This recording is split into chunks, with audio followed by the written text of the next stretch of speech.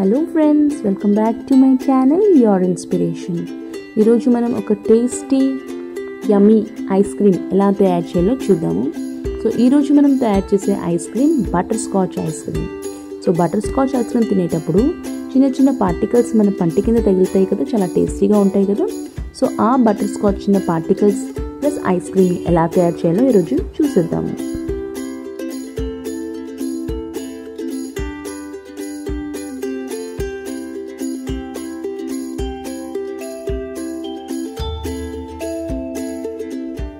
ఇక్కడ మీరు చూడొచ్చు, నేను చిన్న చిన్న పార్టికల్స్ని గార్నిష్ చేశాను కదా. ఇది హోమ్ మేడ్ అండి, హోమ్ మేడ్ బటర్ స్కాచ్.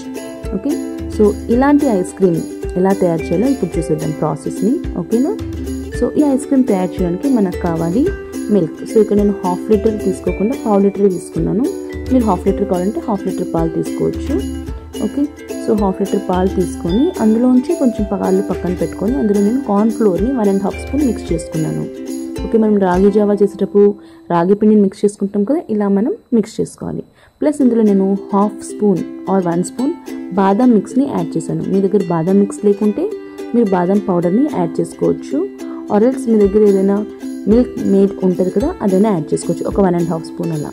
లేదు అంటే బాదం పౌడర్ యాడ్ చేసుకున్నా ఓకే, టేస్టీగా ఉంటుంది. ఓకే, సో ఇలా బాగా మిక్స్ చేసుకొని ఈ పాలని మనం ఏదైతే మిక్స్ చేసుకున్నామో పాలలో నార్మల్ పాలు మనం అయితే వేడి చేస్తున్నాం కదా, అందులో వేసేసి బాగా బాయిల్ చేయాలి.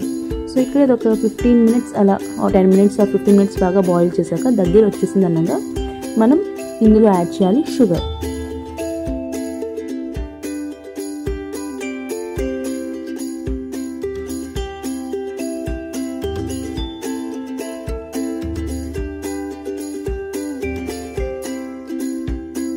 నేను షుగర్ పౌడర్ తీసుకున్నానండి. మీరు డైరెక్ట్ షుగర్ అయినా వేసుకోవచ్చు.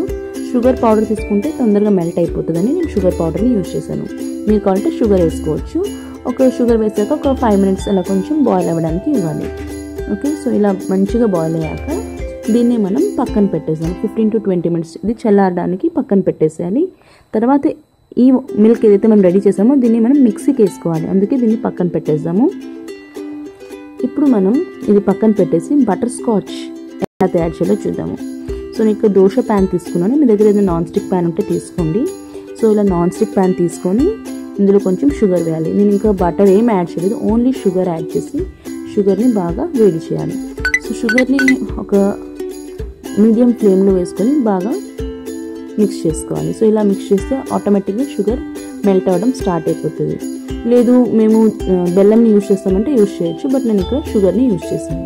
ఓకే, సో షుగర్ని బాగా ఇలా మిక్స్ చేస్తే షుగర్ మెల్ట్ అయిపోతుంది.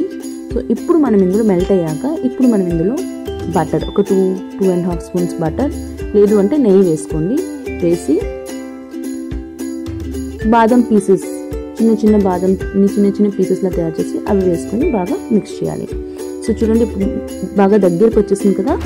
ఇప్పుడు మనం దీన్ని ఒక ప్లేట్లో షిఫ్ట్ చేసుకోవాలి. ఇక్కడ నేను ఒక ప్లేట్ తీసుకొని ఇందులో బటర్తో ప్లేట్ని బాగా చేసి దానిపైన తయారు చేసిన దాన్ని పెట్టాను. సో దీన్ని బాగా స్ప్రెడ్ చేసేసేయాలి మనం. సో ఇలా స్ప్రెడ్ చేసి పక్కన పెట్టేసారి. ఇది బాగా చల్లగా అయిపోయినాక మన బటర్ స్కాచ్ రెడీ అయిపోతుంది.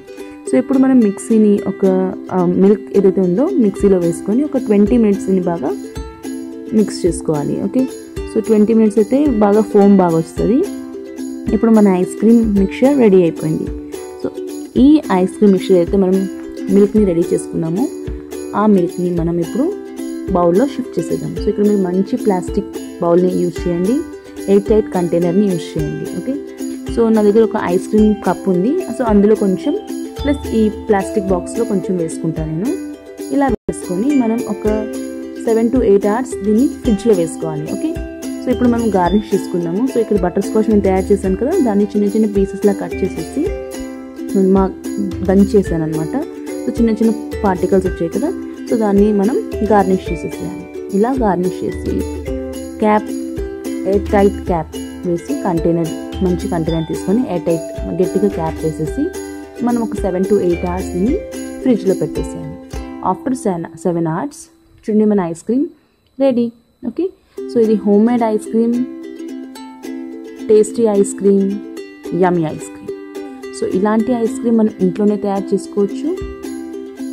ఎంజాయ్ చేయొచ్చు. ఓకే, సో నెక్స్ట్ టైం మీరు ఐస్ క్రీమ్ ఖచ్చితంగా ఇంట్లో ప్రిపేర్ చేసి చూడండి, మీకు ఖచ్చితంగా నచ్చుతుంది. ఐస్ క్రీమ్ ప్రిపేర్ చేశాక కంపల్సరీ కామెంట్ చేయండి. ఒకవేళ మీకు చూసేటప్పుడే ప్రాసెస్ నచ్చింటే ఇప్పుడే కామెంట్స్ చేయండి, లైక్ చేయండి. ఓకేనా? Thanks for watching.